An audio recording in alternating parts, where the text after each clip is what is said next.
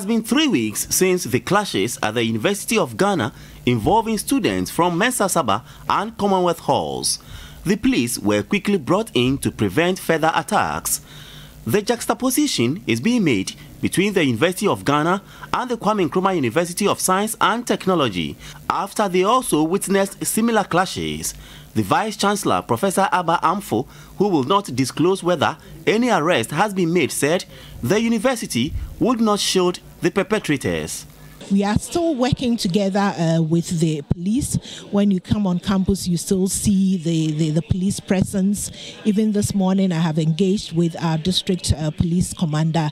And so we are working towards bringing finality to these occurrences of violence on our campus. And be assured that anyone who is identified as a perpetrator will be appropriately dealt with. I think you should just watch the space. At the appropriate time, you would detail those which the public needs to know.